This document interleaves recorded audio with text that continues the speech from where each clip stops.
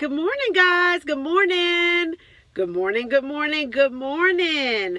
I want to welcome you guys to Motivation Monday. So I'm so glad that you decided to turn it on today. You know how we do. I'm so glad that you did. I hope you all had a fantastic weekend. Of course, I'm so glad that you decided to tap in, tune in, and turn on this channel today. And for my singers that always turn it on, you know that I love you. For those that are new to the channel, subscribe to the channel, click that bell so you don't miss a thing. You stay connected with me. You'll often hear me reference my family as my singers, my VSPs, Vibrational Singing People. So I want to welcome you guys to Motivation Mondays. As I was saying, I hope you all had a fantastic weekend. This weekend was just jam-packed and just slam-packed for me. So many obligations with, even on a Sunday with my children, just all so busy. But the day that I just thoroughly enjoyed the most was with my family. I met up with my cousins this weekend, and it was surreal for me. We celebrated a couple birthdays, but it's so funny because I'm so used to everybody with ponytails and, of course, me getting in trouble. Turning over, games and tables and stuff. Just craziness. But we just had so much fun growing up, and it just was so surreal for me because everybody is grown. I'm like, oh my God. Y'all better be tuned in today, too. If not, I'm going to get you. So welcome to Motivation Mondays. At the end of this, I have a couple announcements to make. So my first announcements, period. So I'm really excited about that. But I want to go ahead and jump in today. We're going to talk about belief. Belief is the root to manifesting or nesting. Belief is the root to manifesting or nesting for sure. So I wanted to talk about that today. Okay, so the first thing I'm going to talk about is, of course, we have to define our terms. So we're most definitely going to clarify that. The second thing I'm going to talk about is just the research to prove how important belief is in manifesting the desires that we have in our life. The third thing is I'm going to give you 4 steps to stopping limiting belief. And then, of course, the final thing would be affirmations for the day, just to get you kind of going for the week. Okay, so we'll go ahead and get started with belief. Okay, so belief is to accept something as being true, to feel it, to believe it. That's what believe is. Okay, it's to imagine it, to assume it, to conclude it, to understand it. And then belief itself is accept a statement that's true, whether it is or not. It's acceptance of it. You feel it. You believe that. Okay. It's to have faith in something, to trust it, to have confidence in it, rely on it. You just believe. It's just, that's what it is. It's in your mind. So I wanted to go ahead and talk about some of the science behind it. Because, of course, I don't take anybody's word for anything. So I have to get the biochemistry of the belief. So I was able to get that for you guys today. I was able to get that. And it says that beliefs are present, organized filters to our perceptions of the world. That's internal and external. So that's what that is. Belief, you also have sensors with that, just like we talked about the emotions last week in the brain. And so it's an internal demand to the brain as to how to represent what is happening when we believe something to be true. Okay? Now, the absence of belief in our brain will cause vibrations and transmitters within our brain to where we just get discouraged. We just feel disempowered. And in most cases, we give up. We just don't see it through. So that's what that is. There's also several sources in belief that kind of feeds into our belief. Some of it is in childhood, but some of it is just, our environment, the events that have happened, knowledge, past experiences. Of course, we can always restore that and change that with our visualizations, affirmations to a new. Just to establish new beliefs, visualizations, affirmations, prayer, those type of things. Now, our beliefs also trigger emotions from the conscious and subconscious part of our brain. Okay, they also contribute to the vibration, and our beliefs actually do become our reality. So it's like you believe it, you have the emotion wrapped up with that, and then boom, there's your vibrations pulling it in from the spiritual or energy world into the physical world. Now, scientific research has proved repeatedly that the emotional brain is no longer confined to the common locales of the hippocampus, amygdala, and the hypothalamus. So it's no longer limited to that. Because of the filtering process of the sensors, they travel, reaching higher levels of processing, like the frontal lobes, okay, of our conscious awareness. So that makes our receptors open. Our cell membranes are flexible to our sensitivity. So that's really, really good. So that's why we're able to change so easily with that. I also wanted to talk about a placebo that was done as well. I'm trying to find my notes here, but it was a placebo done to support all of this information that we have. And in the placebo, I remember it, so I'll just go ahead and tell you. In the placebo, it was a patient that had a severe case of nausea and vomiting. And they told her that they were administering a new drug, that they had a new drug that they wanted to try.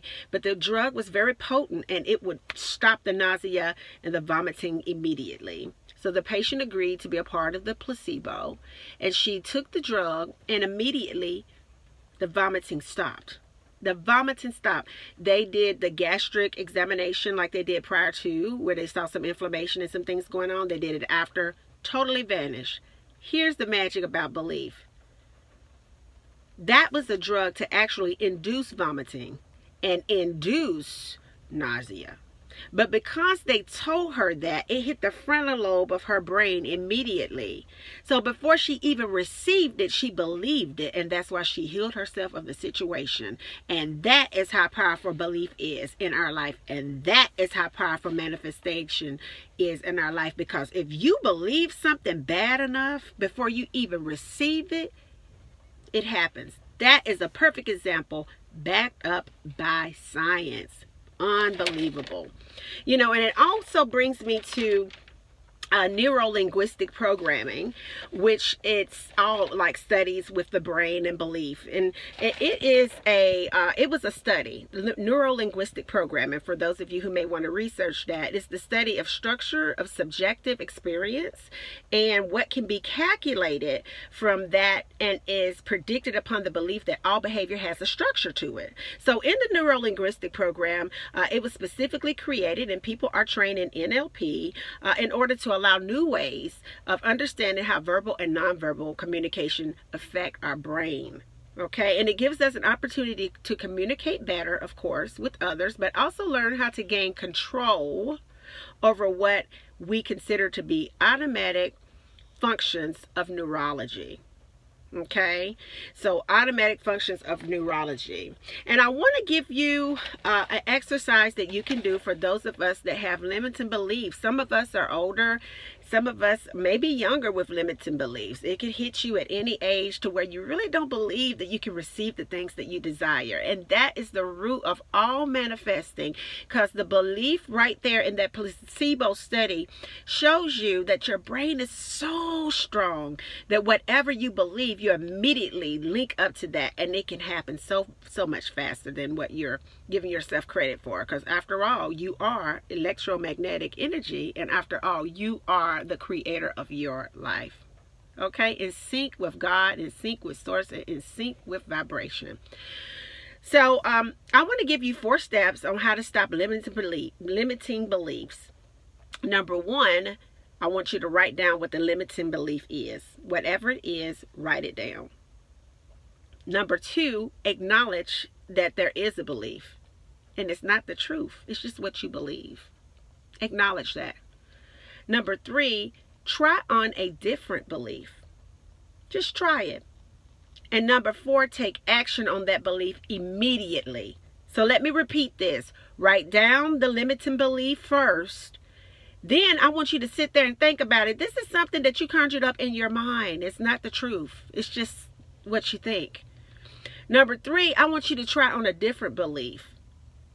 And number 4, I want you to take action. Take a different action. I want you to try that. And in the comments, let me know how that worked for you. Let me know how it worked for you. And then the last thing that I wanted to give you before the affirmations for today is a quote for Napoleon Hill, and I absolutely love him. I have several of his books. Napoleon Hill says that when faith or belief is blended with the vibration of thought, the subconscious mind instantly picks up the vibration, translates it into spiritual equivalent, and transmits it to the infinite intelligence, as in the case of a prayer. Napoleon Hill, phenomenal. So that is how important your belief is when it's blended with the vibration of thought. Your inner person, your subconscious mind grabs it immediately and it goes to work for you. Awesome stuff, awesome stuff, awesome stuff. Okay, guys, so I'm going to go ahead and go into some affirmations, okay? I will always love, respect, and believe in myself. I believe that I already have received my desires. I see it and I feel it and I visualize that. Things are always working out for me. I am transforming every day, evolving into a higher self, a higher person, a better person who can achieve anything. I can achieve anything. I can accomplish anything that I set my mind to. I feel more confident in my abilities each day.